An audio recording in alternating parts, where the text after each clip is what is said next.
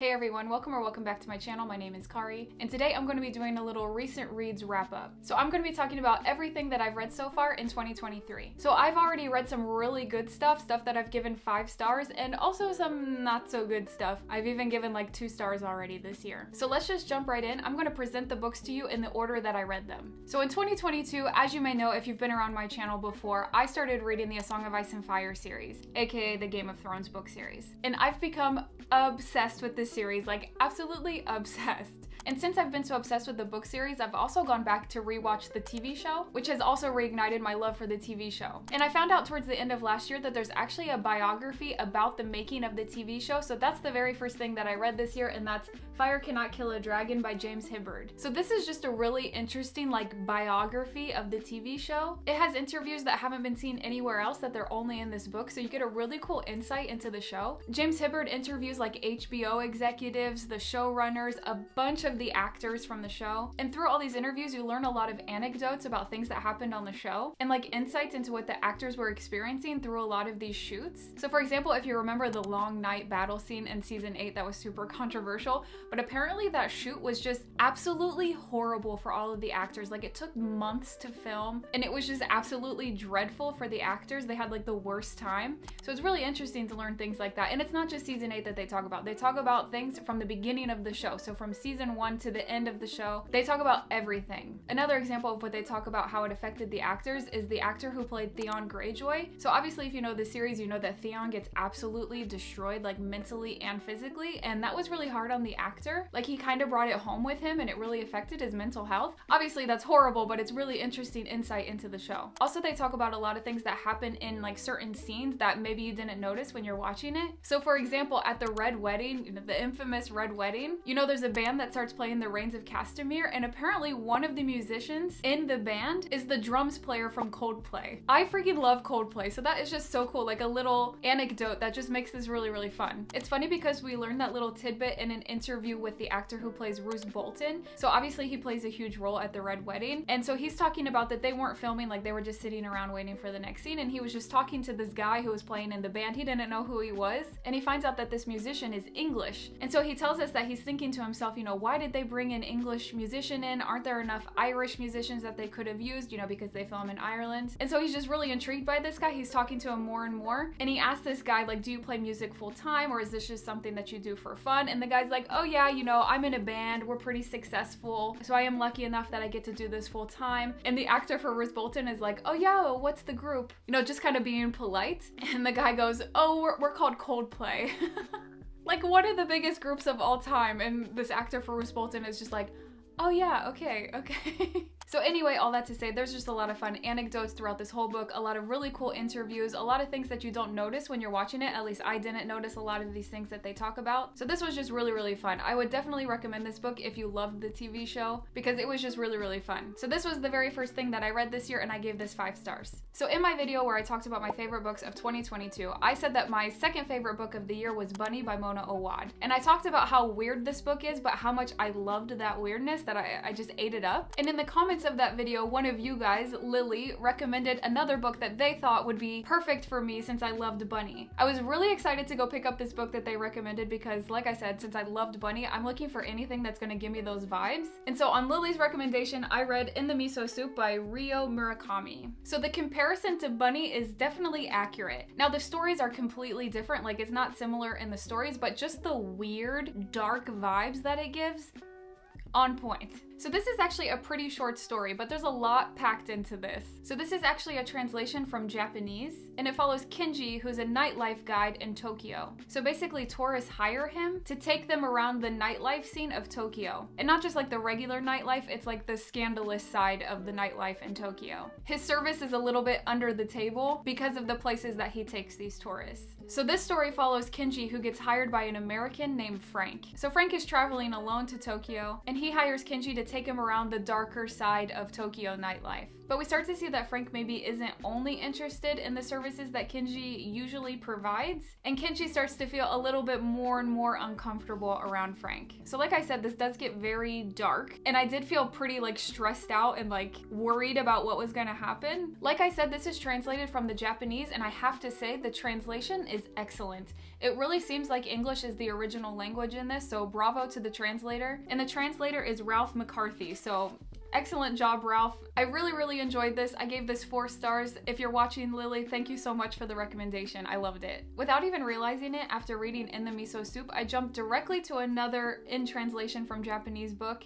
and another one that people call very weird, and that's Earthlings by Sayaka Murata. So this follows Natsuki in different parts of her life, from childhood into being an adult, and she's always felt like she doesn't fit into society, that she feels like she's an alien even, that she doesn't belong on the earth, and that one day aliens are gonna come save her and her boyfriend. And they're like really committed to this idea, like they actually think this is going to happen. So that adds a really weird element to the story, like, okay, is that really going to happen? You know, we have to wait around and see, is that actually gonna happen? Is that something that exists in this world? So I really like that aspect of not knowing, is that actually going to happen? Or is she just delusional? I was really looking forward to reading this because Jack Edwards said that this is one of the weirdest things he's ever read. And like when people say something's weird, I'm like, sign me up. I want to read anything that people say is weird. But honestly, I kept waiting for this to get like even more weird, especially coming off In the Miso Soup, which was really unsettling. I was looking for this to get even more weird, just because people always say it's weird, you know what I mean? And maybe it would have been better if I had never heard anything about this book and I didn't have such high expectations. I mean, it definitely is weird, but not as weird as I was expecting. Does that make sense?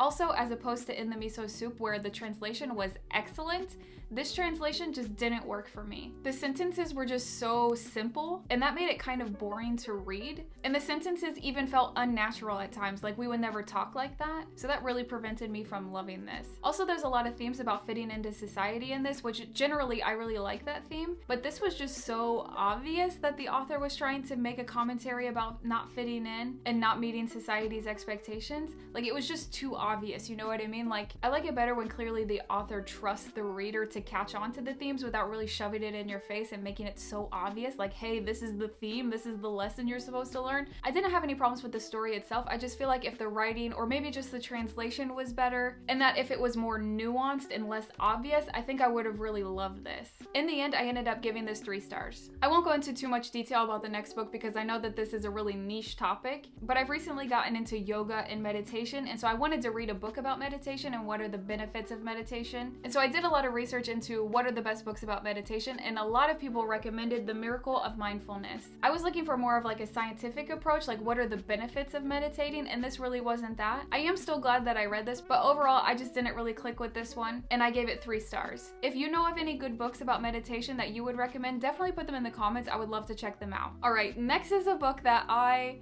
loved. I loved this book so much, and honestly, I don't even know what to say about it because I just loved it so much. And this is just such a my type of book that I want to gush about it, but I really don't even know what to say. Like, does that ever happen to you? Like, you love something so much that you don't even know how to talk about it? Maybe that sounds really weird, but anyway, let me tell you what the book is. It's Vladimir by Julia May Jonas. Now, I've said this before, when I hauled this book and I did like a book shopping vlog where I bought this book, I hate this cover. This is the US cover. I absolutely hate it. It does not fit with the vibe of the book. Like, it looks like a romance book. It's not a romance book. I hate this cover, but I was too impatient to wait around for the UK edition to be published, and so I bought this one. Even though I 100% could have waited around for the UK edition because I waited forever to actually pick up this book.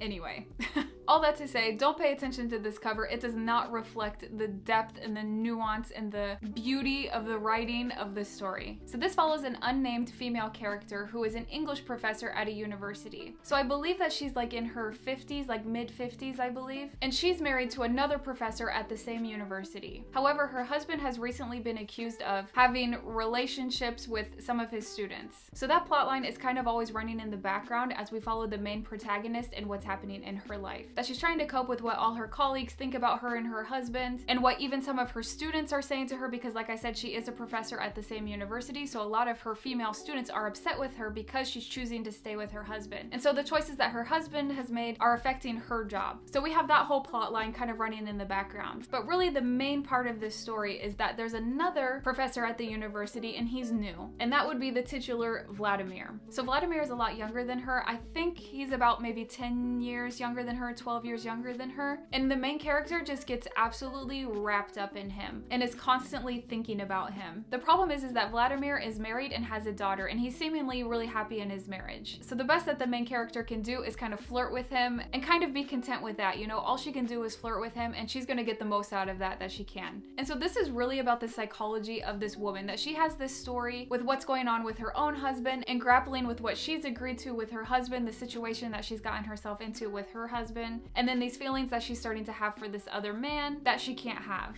And I have to tell you how beautiful this writing is.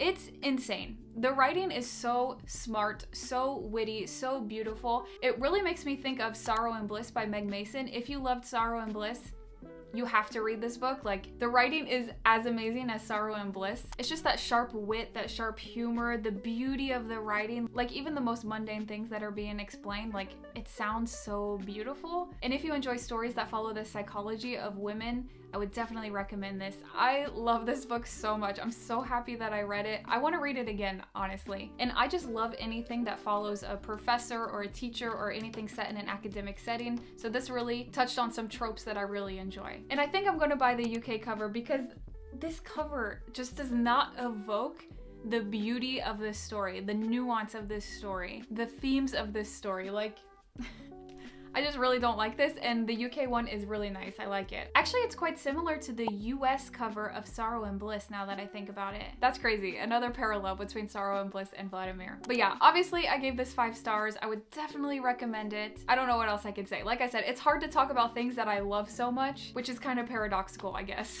I highlighted so many things throughout this story, like the funny lines, the beautiful lines. Like, seriously, probably almost every page I was highlighting something. All right, I want to read you just a couple quotes from this, so bear with me. If you're not interested, you could just skip in the timestamps to the next book. He didn't want to leave.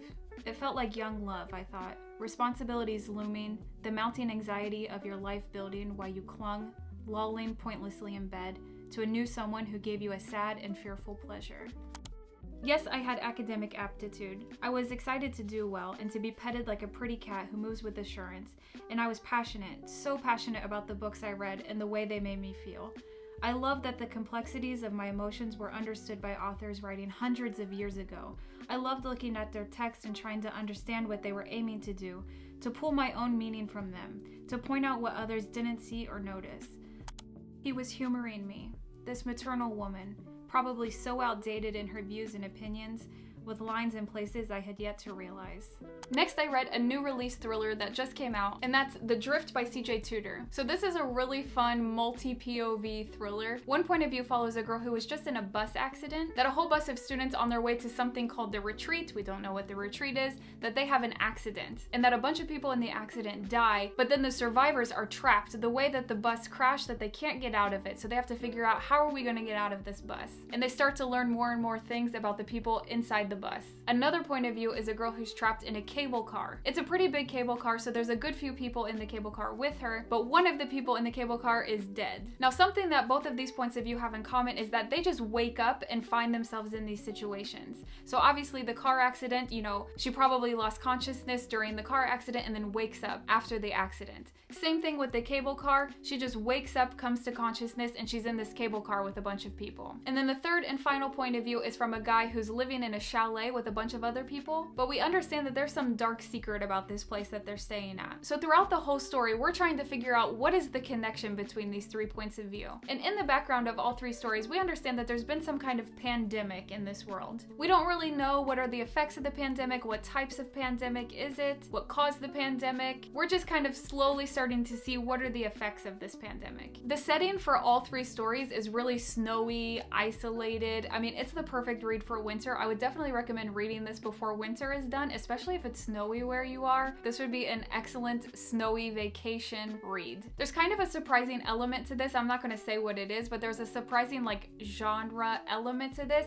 and I'm surprised that I didn't mind it, because if somebody would have told me that element was in this before I started reading it, I probably would have been a little skeptical, but in the end I didn't mind it, and this was really fun to read. It's actually quite long for a thriller, but I kept turning the pages and I read this really quickly because I just wanted to know what the heck is gonna happen. I didn't see the twist coming, which is always a huge plus for me when I read thrillers. I don't want to be able to guess the ending, and overall I would just really recommend this. I mean, this probably isn't the best thriller that I've ever read, but I really enjoyed it. I had a really fun time reading it, and for that reason I did give it 5 stars. Next is another nonfiction book that I read, and I've read a book from this author before and I really enjoyed it. It actually changed my life. In 2021 I read Eating Animals by Safran Foer, and that's what really pushed me into becoming vegetarian. And then right after finishing that book, I bought his second nonfiction book on a similar topic called We Are the Weather by Safran Foer. So while Eating Animals focuses on why you shouldn't eat meat, because if you care about animals, if you love animals, you shouldn't be eating them, and really focuses on like factory farming and the treatment of animals in factory farms, this really focuses on how going vegetarian and vegan can affect the climate. So personally, I went vegetarian because I'm a huge animal lover. I want to protect animals. The treatment of animals in factory farming is insane, awful, horrendous, absolutely disgusting. And so that was my motivation for going vegetarian, and I'm trying to go vegan, but it's a bit harder, but I am definitely vegetarian. But I was interested in reading the arguments for going vegetarian/vegan for the environment. Initially, I wasn't super interested in reading this book, but then Leena Norms, who's a YouTuber, she did a book club video with Ariel Bissett where they read this book, and that really convinced me that I would be interested in reading this book because they both really enjoyed it. So while I did enjoy this book, it's nothing compared to Eating Animals in my opinion. Eating Animals is one of the most powerful things I've ever read, and it was literally life-changing. I did enjoy this, I did learn some things, but it's just not as powerful as Eating Animals in my opinion. This book is really just a call to action to appreciate our life on Earth and the resources that we have, and encouraging people to appreciate that so much that they take action to protect it. And his argument is that everyone should be at least 66% vegetarian and lean towards vegan. And so that's why the little subtitle is Saving the Planet Begins at Breakfast, because he's saying that for breakfast and lunch, everyone should be vegetarian,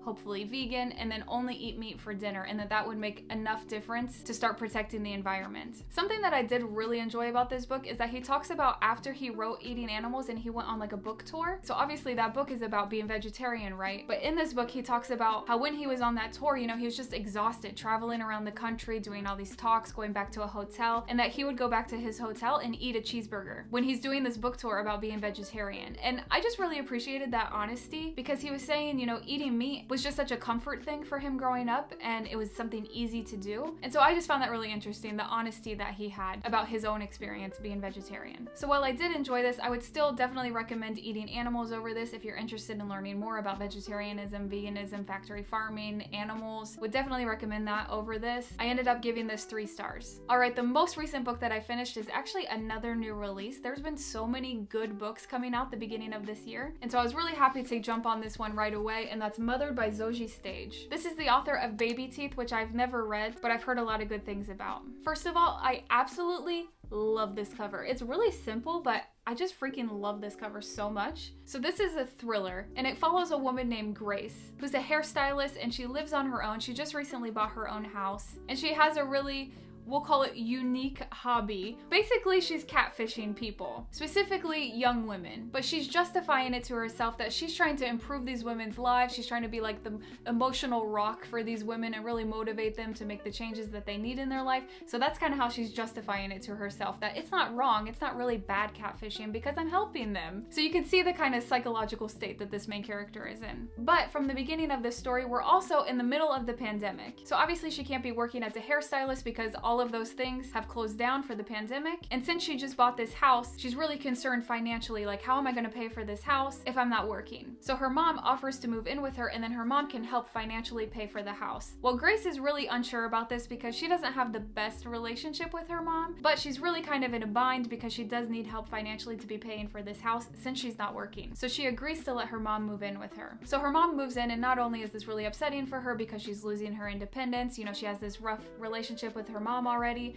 but also her mom brings up a lot of history from Grace's childhood with her. And this is something that Grace doesn't really like to think about, but having her mom there, it makes her think about all these things from her childhood. So that's really it for the plot summary. I mean, you have the idea of what this story is about, but a huge element of this story is Grace having nightmares. Grace has nightmares all the time. And the author really kind of tricks you into thinking that her nightmares are real. And then when the next chapter starts, you realize, oh, that was just a nightmare. But it happens all the time. And even one time she's having a nightmare and then it goes to the next chapter and you think you're back to real life because that's usually the structure of it. But in reality, she's just having another nightmare. And then you have to wait till the next chapter to get back to her real life. Like, I hate when people tell me about their dreams. Like, if it's just really quick, whatever, but when people go into huge detail about what their dreams were, like, I don't care.